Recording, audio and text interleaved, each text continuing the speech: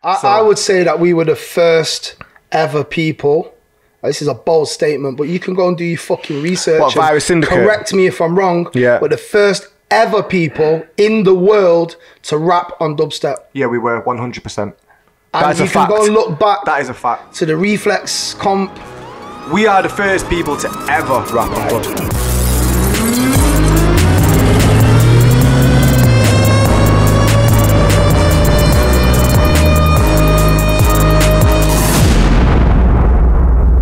What's going on, people? You are watching The Rundown. My name's Nick. I'm Jay.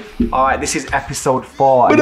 And this episode is basically driven entirely by you guys, yeah? So we put a message out on social media and we said, send us some questions. What do you want to know? Like, how can we enrich your lives? Enrich your lives, you know, an emotional one. We're here to enrich your life. We're here to enrich, man. Oh, we're so kind. Enrichment, guys. Yeah, enrichment D over here. And enrichment Jay. Right. Right, questions. Right, so where should we go? Jay, do you want to, like, we've got Twitter or Instagram, choose. Instagram. Okay. Standard.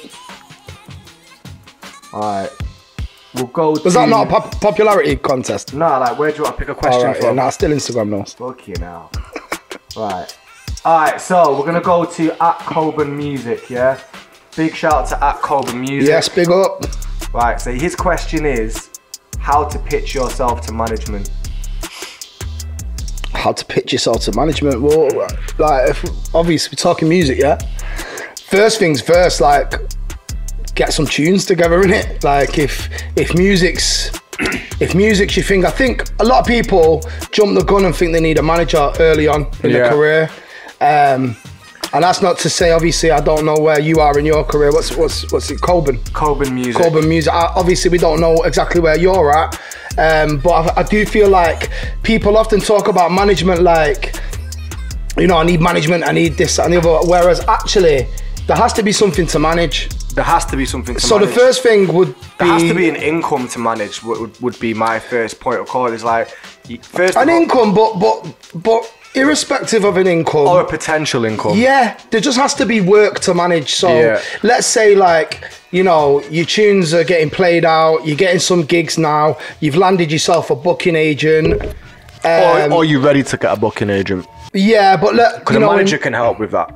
Yeah, they can, but let's just say, for instance, basically, there's some infrastructure in what you're doing. Place, yeah. There's, you know, there's things that are happening, what maybe the conversations are coming up around percentages and money splits and things like that, what you shouldn't necessarily be having with other artists. And basically, this thing is just to a point where it needs to be managed, and it needs to be managed by someone other than yourself.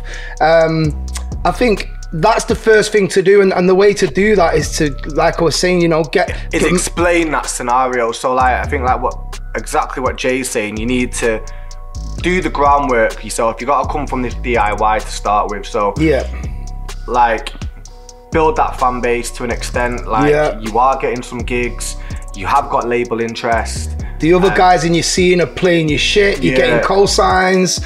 Like, basically, your thing is coming to a point where it's getting some eyes on it. And not only that, there's becoming some kind of things to manage, essentially. I think the key word here is traction. I think without traction, selling yourself to or pitching yourself to a manager is a bit of a lost cause, because a manager is a businessman. The whole point of a manager is someone who is in here to manage a career. And he's only going to do that for money or a potential income. So I think you need to look carefully at where you are at within your career. And I think ultimately, once, you know, something's popping, it's moving, you've got like gigs coming in, you've got releases going out, then at that point, I think the managers will most likely come to you. So yeah, and I think also, like, what you need to do is you need to look around you and say, who is the person that supports me loads, who's always messaging me, who's always sharing my shit. Maybe there's someone who really might be a friend of yours, might be a family member, someone who's just riding for you. You know, if you're looking for someone to help you find opportunities while you're making tunes, get one of your people who's around you to do it in the meantime.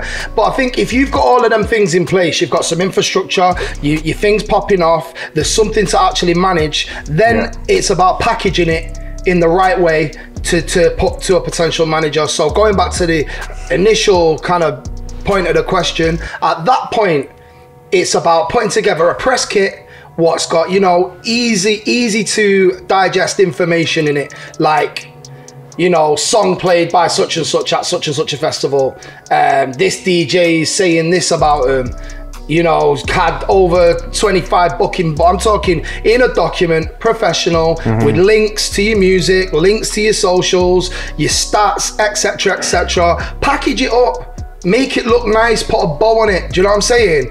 And make it easy to digest. That is the key. Don't be sending some book, some novel. No one wants to read a novel. Nobody wants Charles Dickens. Nobody. Don't send them Charles fucking Dickens. Literally, just like, you know, make it easy for someone to digest and make it also look aesthetically pleasing, make it look decent. Make it, you know what I'm saying? Spend some money to get someone to design it. Do you know what I'm saying? Like, send it to a designer, send them your press pics. If you have got press pics, if you haven't, you should be getting them done.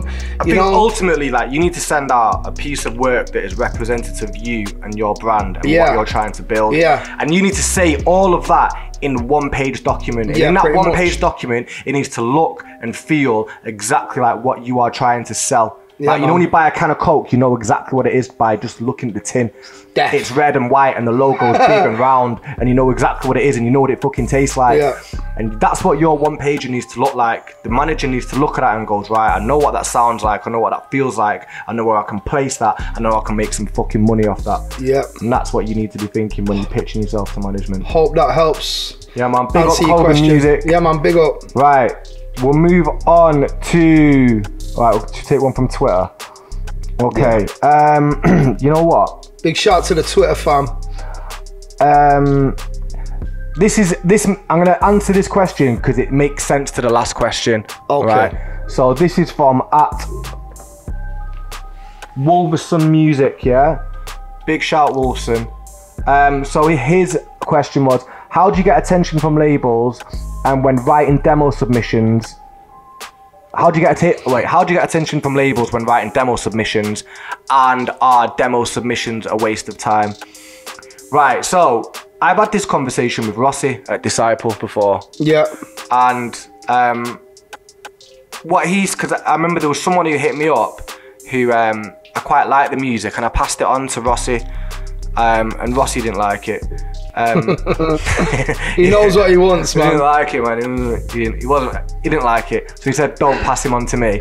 But you're nice though, aren't you? I'm a nice guy, man. I'm a mug me. People message me all the time saying we listen to my stuff. I listen to everyone watching this now is gonna smash your DMs with demos. Smash Nick's DMs with demos. Nah, I don't mind, Joe. Send me your demos. I actually will listen to them. Man. But listen, you don't build a label as great as Disciple by accepting everything. That's just the way it goes. That's just the way it is. And Rossi really knows what great music sounds like. Do you know what I'm saying? Yeah, definitely. He knows his shit. And you know what else, right? So back to like this getting attention from labels. I think it's kind of a combination of what we just said before on about how to get a manager, as in packaging it up, making sure you've got something of value to put forward first.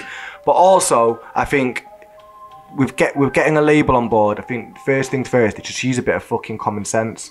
Like, don't send a label that releases fucking happy hardcore and dubstep records. Yeah, man, come on, there's basics. It's gonna be a no. Yeah. And don't send... Make the right sound for the label, and understand like, who you're sending it to. And yeah, exactly, when you're... Sounds basic that, but a lot of people fuck it up. A lot of people fuck it up. You know what, I seen, you know Nika, Syndicate Born Day? Yes. He did a post about this on Instagram. Big up yes, Born Nika.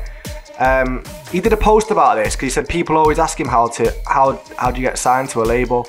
And he put up one of his emails that he'd sent, you know, to a label. Yeah. And it said... and he's a bit arty-farty, but he's a bit of an arty-farty guy. But, like, it's not what I would write personally, but the essence of what he wrote was absolutely bang on. So he said, I wrote this track, I really felt it fitted the colour of your label, be great to work together. Amazing, perfect. Now, perfect. I can hear it in his voice because I know him well. So when I read that, I can hear exactly how it's said. So Yeah. I do find it a bit arty-farty, but because he's an arty-farty guy. But he's a legend though, he's a good guy, man. Yeah, but yeah, I think the essence of that is like, know who you're sending it to, know what the sound is, and package it right. Don't send a book. Charles Dickens, no Charles Dickens. No. There's no Charles Dickens in the music game, bro. You know what I think though, like, it's kind of, it's not directly answering the question, but to me it's like, yeah, labels, that's a good goal, and that's a good way to want to go. But are you not trying to build relationships with artists as well? Like, the artists are super passionate about this music. If they hear new exciting music they love, they're gonna start playing it, you know? And I think, like, I've seen a lot of people break into various genres of music, dubstep, drum and bass, etc., by relationships, and then labels pick them up. Do you know what I'm saying? Yeah. It like directly happens if everyone in the scene is rinsing your tune. You know what? I'm gonna interrupt you here, Jay, because this, what you're saying now answers another question. Okay, who's that question from? From Malware, at Malware, on Instagram. So carry on, Jay, but I'm just bringing Malware into the conversation. His question was tips for artists trying to get into the scene and get collaborations with bigger artists. So this is kind of where you're touching on, really. Yeah, but so I think the bit what gets me there is to collaborate with other artists. Like, stop trying to beg it off or the other guys. Like, no disrespect to you or anyone watching this, yeah, but stand on your own twos, right? Make your shit sound so popping that it's the fire tune that everyone wants to play. And I think people constantly like trying to, right, if I can jump onto his thing up there because he's already got the numbers and he's built it, yeah, then it's kind of like coattailing it.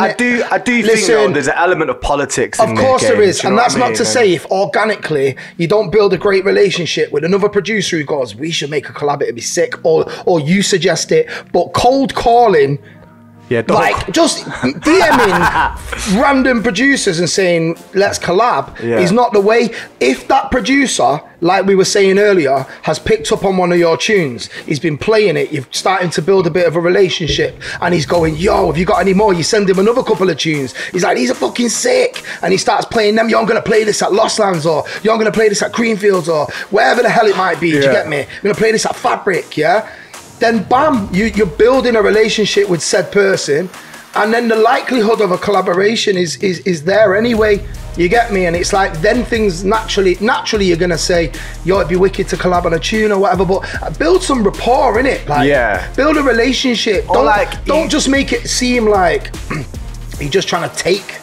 Do you get me? Or like if it's someone who's a similar like level of artist to you, like, then I think it makes more sense, and you've got to use common sense with these things. Yeah, music business is not as fucking complicated as it sounds, and it does sound complicated, like publishing and mastering and mechanicals, can't even say it, mechanicals, like all of these different areas of music business, they are pretty fucking complicated, but the basic reasons or the basic core directions to propel yourself and to get somewhere in the music business is very much common fucking sense.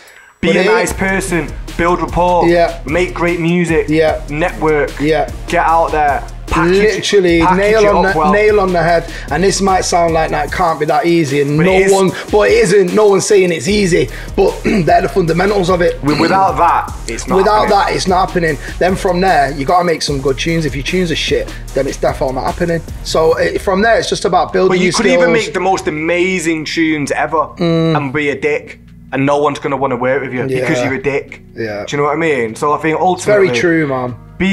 The music game. When you get to the top of the music game, people are generally pretty fucking safe. Yeah. And they've not got there by being dicks. No. The whole, like, I think people think about the music industry's full of knobs. Yeah, it is. They're mainly managers. They're knobs. Yeah. But, like, artists, I've been doing this for fucking a long time, man. And you know what? There's a handful of artists I'd say are knobs. Literally a handful. But most people out of the hundreds that we've spent time with and collaborated with. That's probably me and him. Probably, yeah. We're at the worst end of this category. We're at the worst end of this category. No, we're not really. We're fucking well friendly and nice. I think we get a bad first impression. Yeah, because we're loud, man. We're loud and we're a bit abrasive, so we give off a bad first impression, but we're actually really nice people. But we're actually lovely. Believe it or not. Come and speak to us. We're fucking answering your questions for free. What more do you want? For free? For free. Next time we're going to do a PayPal link. Nah, next time it's a Patreon. Trust me, I'm thinking. Okay. Don't worry, it's coming. But for now, you get it for free. Right, where should we go to? Should we go keep doing them. Instagram, yeah? Yo, you're muddling him up. I don't know how he's going to keep tabs on these questions here. Because? You know? I would read top to bloody bottom, right? No, he's like, do you know where you're at with that? Yeah. Oh, it's professional. What can I say? I've highlighted them in green. Oh, listen. Hey. Fire away then, bro. What do you think this is, bro? Give us an Instagram one. Oh, Instagram. What was the reason we mixed rap with dubstep? Wow, that's a good question, I think. It was a natural progression for us, man. It was totally, we didn't, so basically we're grime artists, that's where we've come from, that is our background. I'd go a little bit before that to say that we were both very much into jungle, which is now drum and bass, but it was a kind of a very different sound back then. And jungle was MC Same but led. different. It was MC led. Yeah. Now MCing wasn't originally like rap in a way. It was more like toasting and hosting for the DJ, which was like what a lot of the reggae artists were doing in Jamaica, a lot of the bashment artists were doing. And it was more about vibing with the, you know, the early phases of hip hop weren't so dissimilar with the hippity hop. It was basically like just vibing it early up. 2000s when it was like a mixture of rap with hosting, and that was kind of like what jungle was. And that, I guess the point of that is like we never entered into it from a hip hop mindset. No, we entered into it from a dance music mindset. So when we first started writing lyrics, it was obviously we listened to hip hop, and we've since evolved and put out hip hop projects. I think naturally, as in the UK, UK hip hop, as it were, was very much a different scene and culture.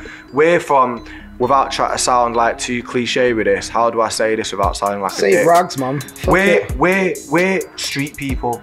Like, we're from South Manchester, and no UK hip hop scene was really popping when we were kids in South Manchester. It was jungle was cool, and grime became cool. And then grime. Garage and then grime. But it was never like a UK hip hop thing, so you would never want to, like, that would never be something you would seek out to become a part of, because there was no culture for that where we're from. Do you know what I mean? I would say that we were the first ever people. This is a bold statement, but you can go and do your fucking research. What, via Syndicate? Correct me if I'm wrong. Yeah. But the first ever people in the world to rap on dubstep. Yeah, we were 100%. And you can go and look back. That is a fact. To the Reflex comp. We are the first people to ever rap on dubstep. It's documented. So really, and it wasn't. People say it was foreign beggars, and we've had this conversation. Big up Pav, yeah, but let me tell you, legends in the game, man. Legends. My boys, but we were first. I'll leave it at that. You enjoy that. But yeah, so I guess like for us, it wasn't necessarily a conscious decision. It was just like a natural progression from being drum and bass MCs to being grime MCs, and then it kind of obviously our approach has always been quite lyrical. So if you listen to our early projects, all stories, grime and drum and bass MCing at that point was quite primitive in a way. It was literally toasting and hosting, and some of the grime stuff was more about the vibe and the energy and the repetition and the style. More road as well, whereas our shit was more like more lyrical. Like obviously it's we were telling stories, now. like we were writing stories about crackheads and girls getting forced onto the street into prostitution. And, like, We were telling real stories. I wrote one track called The Man Who Would Be King. I don't think it ever came out. It didn't, but it was a masterpiece. It never came out of that. And it was like about a guy who got possessed by the devil when he was 3 years old, and he grew up to be like this murdering weirdo. And I did that over a dubstep track. Do you know what I mean? So like, yeah. Yeah, that's how we got into rapping over dubstep. Yeah. We are the pioneers and fathers of that shit. I'm currently the biggest in the scene, but yeah, that's another subject. This guy, you know, read the fucking questions out, man. Sorry. Alright, so this was to wait a minute, who was that last question from? Because we need to big him up. I knew he was gonna fuck this shit up. No, I'm not gonna fuck it up, man. The way the list is. Alright, at Leon, that was Leon Raxo. Oh, big up. Leon_Raxo, big up, bro, on Instagram, Yeah, man. Yeah. That was from him, that one. Right, so moving back onto Twitter. I'll type at WizDMB, yeah? This is a good question, this, because we've been talking about this today. Okay. Do you think data can help artists improve their engagement? Massively. This is literally what we've been talking yeah. about today. The thing is, right, social media is changing, like, constantly. Innit, guys? Constantly changing. And we try to keep up. We invest in keeping up. Like, we put time, effort, money, resource into trying to keep up with how things are changing. But ultimately, it's changing all the time. So, can data help bring artists engagement to using artists? 1,000,000,000%. It is absolutely the only way forward. A lot of big artists that you see now built these channels and platforms 3, 4, 5, 6 years ago, 7, 8, some cases. And back then, the algorithm was much more open, where, you know, these platforms were trying to build, they were trying to grow, they weren't so heavy on monetization. So they would show your content, they would show your music to bare people, they'd show it to everyone, and they would allow your pages to build. Now, no, they ain't showing it. Because of censorship. That everyone's trying every platform's trying to monetize, and if it's not just something censorship. slips through the net that's fucking got content that's deemed to be offensive, then platforms lose monetization. I think that's just one aspect part of it. Yeah, listen, I don't know enough about this. Say the word algorithm, my brain goes, check your back. I'm out of the building. I don't know enough about that shit. But it's also down to he does. They want to focus on ads, so they want you to spend money. But it's how do you then spend that money? You need to spend that money to get data. Data obviously increases your engagement. So yes, first thing I would do is look at doing a Facebook ads course, an Instagram ads course. And learn how to basically use the data to, let's say you've got 100 email addresses, right? Facebook knows, if you put them email addresses into Facebook knows what, you know, everyone's got a Facebook account, bar a few weirdos. It can attach it to them. So you know on Facebook what fucking adverts you stopped and looked at for more than 5 seconds, what pages you click on, what you've had for your breakfast. So they'll be able to retarget to audiences similar to people who like similar stuff. It's very deep, clever and scary shit, which I don't know a lot about. It's complicated, but what I would say to you, my advice would be, because for me to try and explain that to you on this is pointless exercise, but 100% yes, data is vital. To go do a social media course, learn how to get that data, and then learn how to use it to market your music. That is the best thing you could possibly do, especially now. Alright, next one. So yeah, that was WizDMB, yeah. Big up, mate.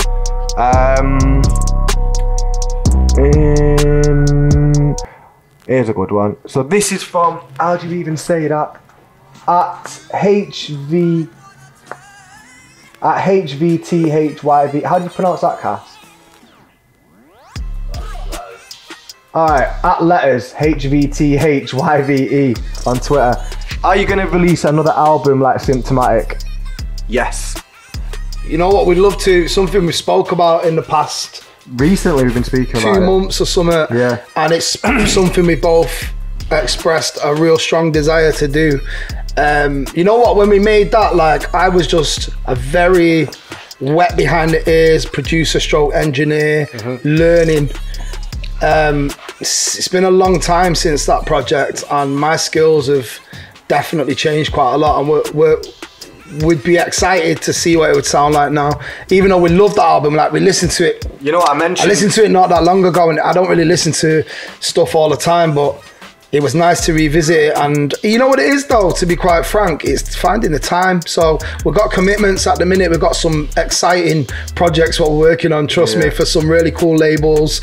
Obviously, you know the drill, you know who the family is. But we've got a few little, we've got our fingers in a couple of projects. We've got 3 big projects that we're working on now. So you know what, I mentioned this to Alex though, actually, Jay. I said to him, big shout to Fat Cat Alex, it's our manager. Big shout. So I actually said it to our manager on the phone day before yesterday, two days ago, and I said, me and Jay really want to make another album like Symptomatic at the end of this run. And he was like, yeah, that's something we should work to build towards.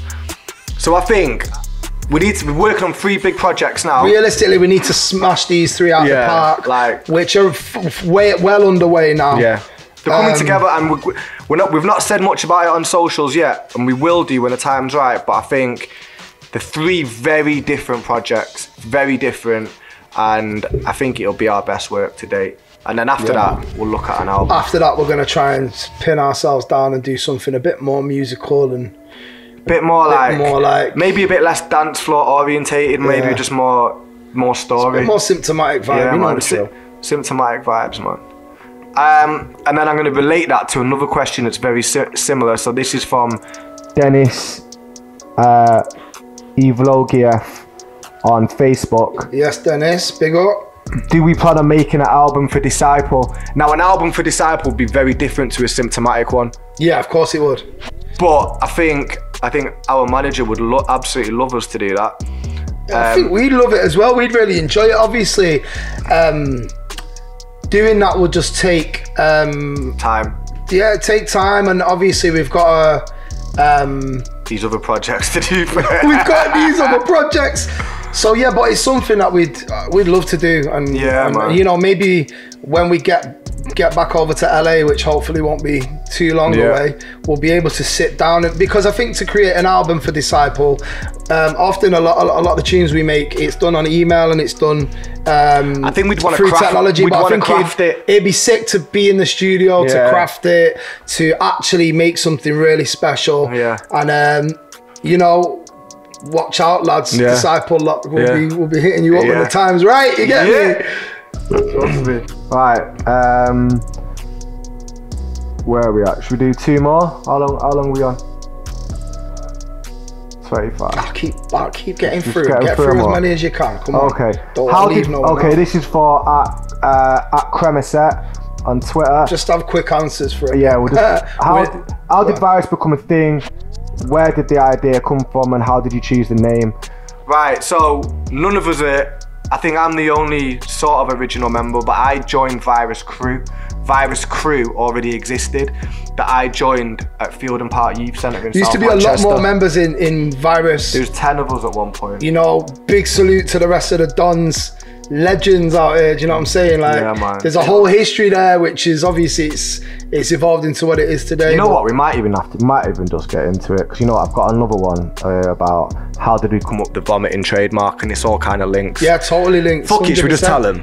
And it's well, they'll know the history's there. It's not even like there's something to history is there for all to see. Yeah, so you know, no one's trying to. No, exactly. So basically, Virus Syndicate started out in a youth centre in Field and Park, a place in South Manchester in England. And originally it was 2 guys called Shado and Dre. They started it.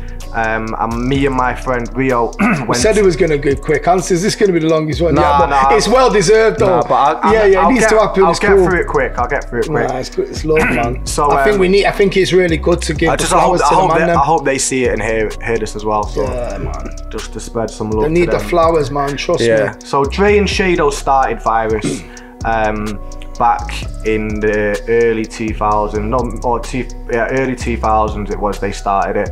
And then me and Rio joined later on. Rio's good friend of mine. Shout to Rio. So we joined, and it was the four of us. It was me, Shado, Dre, and Rio. Soon after that, another guy joined us called Goldfinger, who then became a really, really good friend of ours. And then another guy called Mark 1, or MRK1, as some of you guys may know him, or as Salado, which he is current group now. He then joined. Then it was, how many is that? 6. So there was 6. So there was 6 of us. And then we had another member, a guy called Clive CB. He joined. And then we became a 7. Legends, man, trust me. And then, legendary. Them ones was legendary. And then at the end, the last person to join was Jay. So I never wanted Jay to join. I didn't like. Because he's fucking better than him. I didn't like Jay really. and then Shado and Goldfinger had been to see him and spoke to him about joining. I was like, why are you fucking bringing that guy? We don't fucking need him. Why is he coming here? Tell him to do his fucking warning, sound of the CBD performing thing. Fucking stay over there on your sides, mate. Anyway, he came. So the way we had this flat in Longsight, and it was Dre's flat in Longsight, should I say. And Jay, that's where we used to do practices. Big up Dre, man, he let us practice in there. He helped us build our craft. So yeah, Jay comes over, and we went back to back for what? Fucking... Until you run out of bars. Jay don't run out of bars. Jay ran out of bars. Jay don't run out of bars. It must have been about fucking 2 hours or something, wasn't it? It was a while. It was a while. And then sweaty and dishevelled. Yeah, we were sweaty, dishevelled, and broken men at the end of it. And yeah, you're alright. Yeah, you're alright. Became best mates ever since. Safe. So and here we are. So then after that, to cut this quick and short, some of the other members didn't stay on with us. Me, Jay, Mark, and Goldfinger went on to sign with Planet Moo. Did 2 albums there, various other labels. A long, great career together, man. Started touring the world together. And then a few years ago, me and Jay decided to sort of take the brand and go a different direction. Mark wanted to go and do his Salado thing and do the house thing. Goldfinger had just started a new family and he wanted to do something a bit different as well. So me and Jay took Virus on its own. We did Symptomatic, and then we signed to Disciple, and we're living a fucking great life, traveling the world and making hits. But jeez. But the vomiting sound. So who asked me about the vomiting sound? What's the guy called? Because I need to shout Goldfinger on this one. 100%. The vomiting sound. Who was it now? Where's the vomiting sound, Cass? Who said that? What's he called? Okay, what the fuck's with these names on Instagram, bro? At MyJJ. What led to your vomiting trademark? I'll tell you what led to our vomiting trademark. Goldfinger invented it, okay? He did a track called Hit 'Em With A Sickness, and that came out on Planet Moo Records, and he invented it. So it came from him, and it became the sound of Virus Syndicate. This became a thing, didn't it, yeah, really? And it became our sound as Virus Syndicate, but make no mistake, Goldfinger invented it, and I use it, and Jay uses it to represent Virus Syndicate because it became the spine and soul of what Virus Syndicate is, but Goldfinger invented it. Yeah. Big salute, man. That's the history lesson right there. There you go. You get me? That's it. And there would have been none of this without everything that came before it. None of it. You get me? And that's just a fact. Yeah. So, yes. Okay. Let's keep it moving. Keep doing a few more. Yeah, man. I think we just chip through, man. Okay. Favorite artist to work with. So at Suspect Music on Twitter. Virtual Riot, I reckon. Yeah, he's up there anyway. Virtual Val's Riot, up there. man. Val is you know when someone's such a fucking G like that is. Oh, he's just amazing to work with, man. And when you're hearing the different stages of the tracks and you're hearing him do his shit, and yeah, the guy's just a genius, isn't it? Everyone knows that anyway. Yeah, man. Big up I'd say Dope DOD that was sick. We're amazing to work with. We're Big massive shout fans to of Dope them. DOD, man. We need to do another project, lads. Yeah, man. I'm them calling guys these are out sick. now. We need to do another project. Love you guys. Yeah, man, them guys are sick and they'll be family always, you know man. That. But working with them was just so cool and really easy, you know. Yeah. It just clicked, you know what I'm saying. But you know, really, any of the guys from Disciple, we love working with Infect. We love working with Barely Alive. Like Barely Alive, man. Yeah, man. We love working with them boys. Like, obviously, they're all bloody absolute geniuses. You know what I'm saying? Like, they're all really just great guys to work with, and I think that's what Disciple's built over there. It's just a roster of incredible talent who are also just family, you know what I mean? And we love the guys a lot, you get me? The squad, it's gang. So yeah, all of them lot. Okay, at Ranu Men. Should have done this in order. I knew it.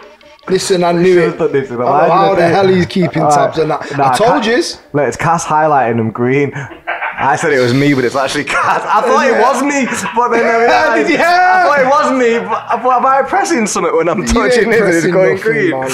Right, so at Running Men, first thing an artist new to the scene should know. I'll answer this really fucking quickly. Just don't be a dick, bro. Yeah, don't be a dick. Just don't be a dick. Be a nice safe, person. be cool. Make nice tunes and just network and be cool. Yeah. And sort your social media out. Yeah, because it's shit. And use your data to engage with artists. Yeah. And make sure your one page looks sick and make sure it looks and sounds and feels exactly like you want it to, yeah? All of that. All of that. Alright, next. Big up, bro. Next. What do you think of colour-based artists like Ace or Skybreak, and are we planning to collaborate with them? Yeah, very much. Colour-based is very much like old school dubstep. It's really musical. Yeah, we love that sort of stuff, man. Some of it's not really for me. Some of it, the harder stuff that's a bit more like musical grime, I love that shit. And yeah, we're working on a track with Ace Aura as we speak. So. Yeah. And Chime with I like some of the more musical stuff. Some of the old school stuff. It's sick. I do just not like the other stuff we played before. I was like, it was the worst thing I've ever heard. Oh, that's colour-based as well. Sort of stuff. But the harder end of it, I like. Yeah. So many genres, man, within one genre. I know, yeah. It's crazy. Something for everyone. Yeah. Something for everyone. Okay. What's our favourite club? Other dubstep producers? Oh, this is a weird one. I like weird ones. Give me the weird one. Right. At Wyatt Official 24. What's our favourite collab? Right, we just told you that. Barely Alive, Infect, Virtual Riot. Basically Disciple. Yeah. All of them, because they're all sick. Yeah.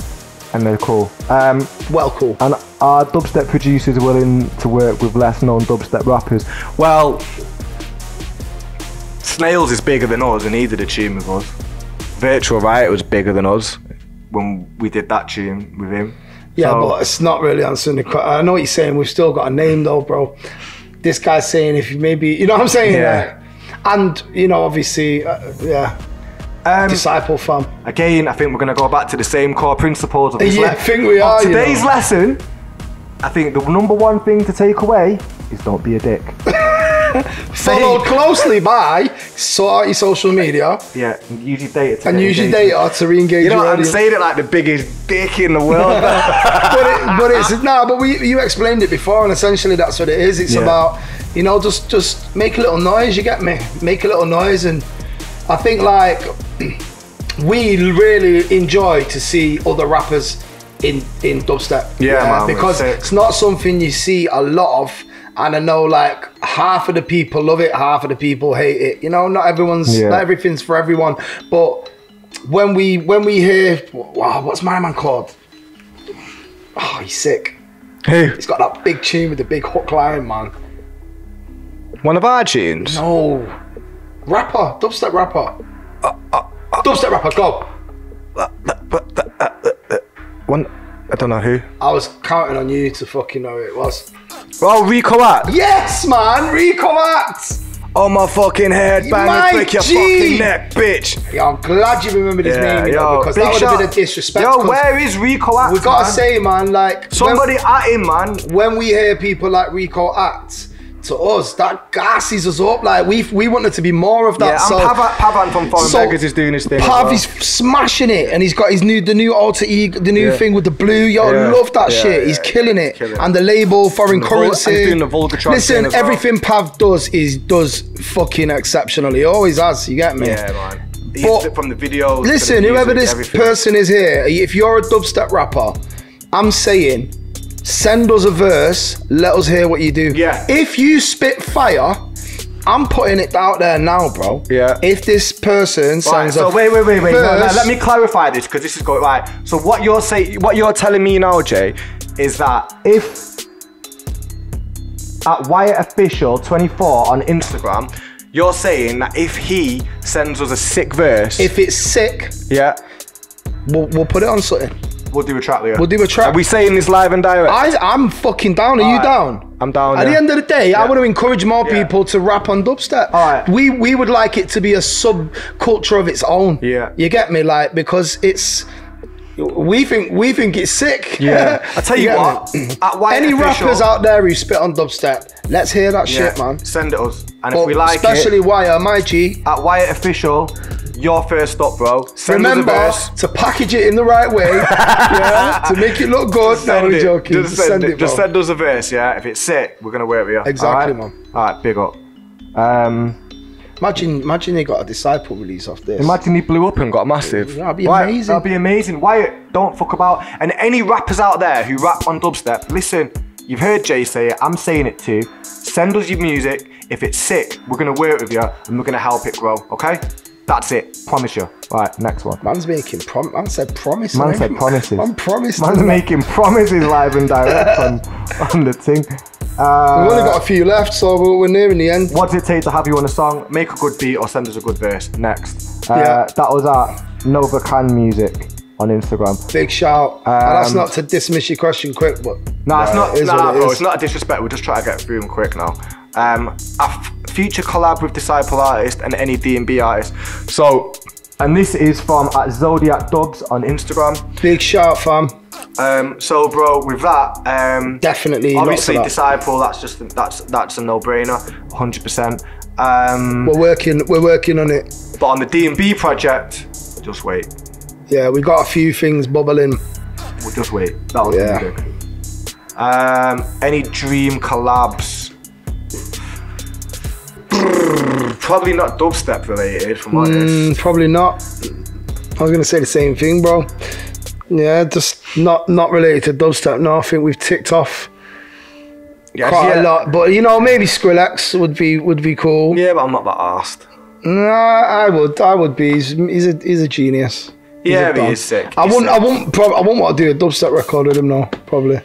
I don't know, I probably would make a really sick one. Yeah. What about some Jack in House with a sick bass line on it? Oh, that too, yeah. What flips into a trap tune like that fucking Rick Ross? Yeah, no, that's Suicide Squad. Yeah, bro. Give me one of them. Skrillex. Purple Lamborghini. That one. Yeah. We'll have one of them, please, bro. Yeah, Skrillex, send us a Purple Lamborghini beat, bro. Yeah, man, come on. I bet he's got about a folder of 10 of them. I bet he's got a folder or 10. Yo, Sonny. can everyone at Skrillex and tell him to send us a Purple Lamborghini beat, please? Yeah. Thank you. Casual. Alright, and then last one. Oh, this is a good one to end it with. Yo, it's like I meant to happen. Oh, emotional. Okay. It's been emotional, this It's been one. emotional, that's been emotional. Outside of music, what inspires and motivates you on a daily? Who's that from? That is from at that Mankbird Oh, on yes. Instagram. My G. Life, innit? Like real life. That's what inspires, other artists around. Like, I'm fortunate because I work in the studio producing and writing with artists all day, every day. So I'm just constantly around inspiring people who are doing great things and just inspired by events in your life, good or bad. You know what I mean? Like, I'm gonna give a really soppy, sad answer, but I'm gonna say my daughter. yeah, man, no, that's real, man. That's my inspiration. Same, man. That's what I'm my saying by life, number innit? one. Number one. Jaden and Jake, Yeah, Kyra. You know how it is. man. Just those are the things that really matter when all is said and Yeah, done, man. innit? That's what we do this for at the end of the day. You know what I mean? 100%, So man. all of this is for, even this fucking podcast, everything, It's all for that. So yeah, man. Right, you've been watching the rundown. This is episode 004. My name's Nick. I'm Jay. Make sure you like, comment, and subscribe. Hit that notification bell. We'll see you next week.